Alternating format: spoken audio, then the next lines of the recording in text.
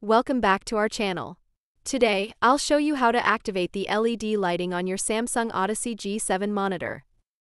First, let's open the settings menu on the Odyssey G7.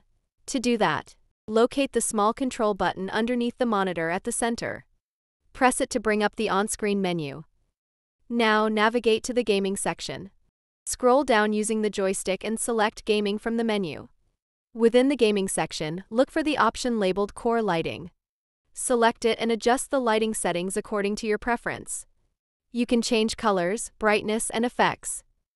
If you don't see the core lighting option under Gaming, no worries.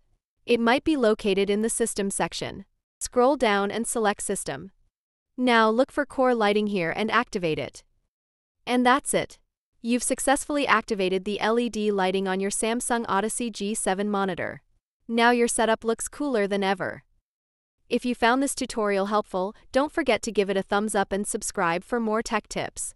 Thanks for watching, and I'll see you in the next video.